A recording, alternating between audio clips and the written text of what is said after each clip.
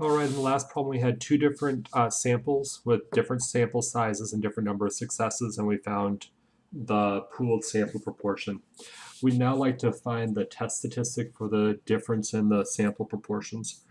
Uh, the test statistic is going to be a standard normal value, so it's C, and it's the difference in the two sample proportions, and then divide by the pooled sample proportion, 1 minus the pooled sample proportion, times 1 over the first sample size plus 1 over the second sample size.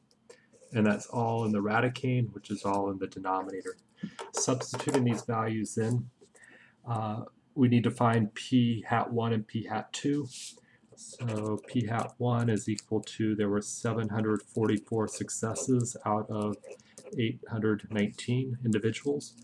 And the second sample proportion, there were 794 successes out of 803 number of individuals.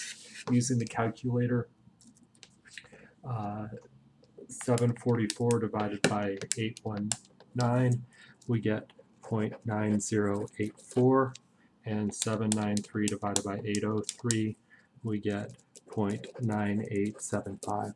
So that's going to be the numerator, 0.9084 minus 0.9875. And then for the radicane, the part underneath the square root, this is the pooled sample proportion, which is 0.9482. 1 minus 0.9482 times 1 over the first sample size, 819, plus 1 over the second sample size, 803. And then typing this all into the calculator. In the numerator, it's the difference, 0.9084 minus 0.9875 divided by, and then in the radicane, the denominator, the square root, and then it's 0.9482, 1 minus 0.9482. Then it's 1 divided by the first sample plus 1 divided by the second sample.